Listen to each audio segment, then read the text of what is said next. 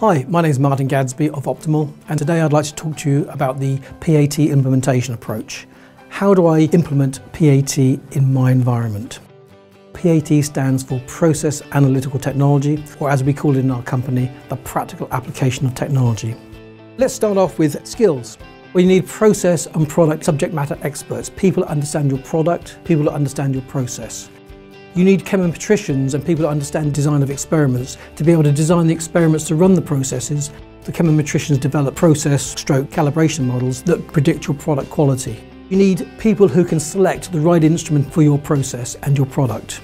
You need IT, PAT and automation SMEs, people who understand automation, people who understand PAT infrastructure, people who understand about PAT knowledge managers such as our product, SynTQ, and people who can understand the IT infrastructure so that it will be put in place to work in a compliant way with full data integrity.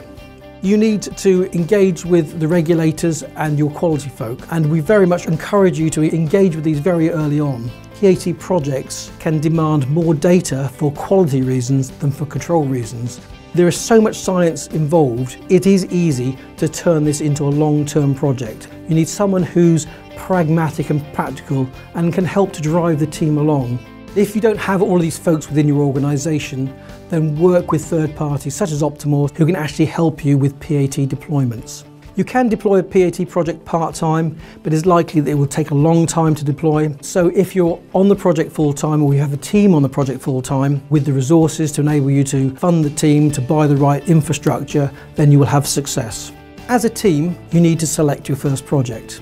We suggest that you try to select a project that's perhaps giving you problems, maybe you have a lot of wastage, but choose a project whereby it's going to give you real benefits and you can deploy in a reasonable period of time. If you're learning, then pick a more modest project early on, and then you can grow on that success and deploy PAT to the greater good throughout your company.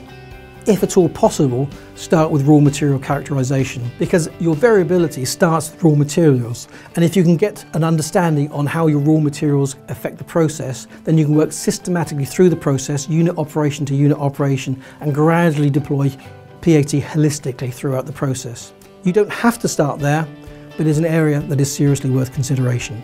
The deployment of PAT within your business is going to be a long-term investment, but to the greater good of your business. If you need any assistance with your project, then please do ring Optimal. We'd be delighted to help you.